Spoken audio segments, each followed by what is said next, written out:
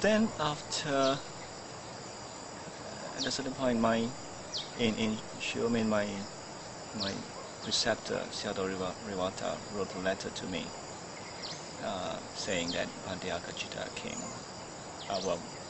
Gave him a call asking whether or not I'm back in Subang Jaya. He said that if I am, then he would like to invite me to come stay with him. So I was thinking, well, should I go back? Should I not go back? Well, maybe I should stay on longer, and who knows, I might become a sotapan. So it was like, the mind was going ding dong, and I told my teacher, and he said, well, you got to make a decision. You know, you shouldn't be going meditating, thinking, should I go, should I not go? That's really just not right for a meditation. It's filling your mind with doubts and the uncertainties. So he said, just decide, and which I did. And well, of course, at the end of which I didn't think sort of party. So I came back anyway, and I stayed with Bhante Aggacitta soon after returning to Malaysia. I was staying with him on the other side of the hill. It was a double-story kind of kuti, if you like. Maybe you can call it a kuti. It's too big. I was staying in the lower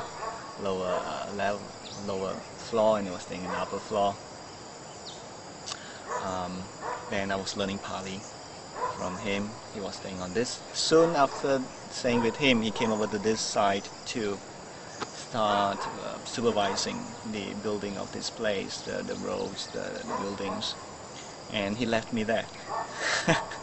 It was interesting staying there. There were, I get to meet wild boars every day.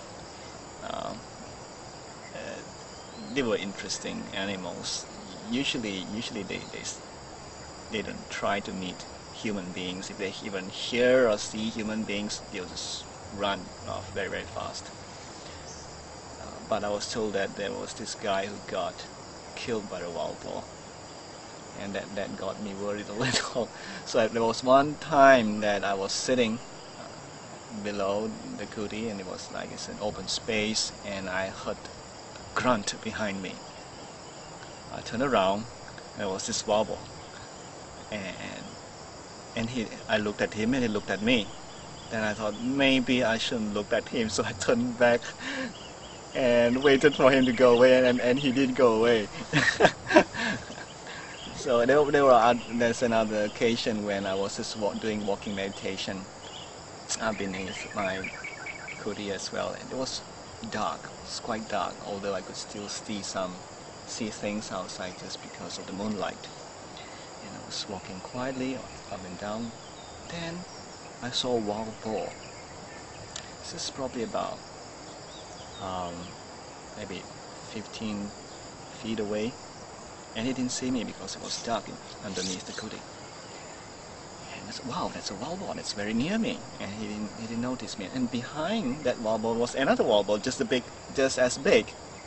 And after that, there were two little wild piglets, you know, tagging along. And I thought, wow, 4 wild boars. And I luckily I was very, very quiet. At that time I didn't make a sound because they knew that I was dead. It might have been a bit dangerous because of the young. So I had some interesting experience with the wild boars.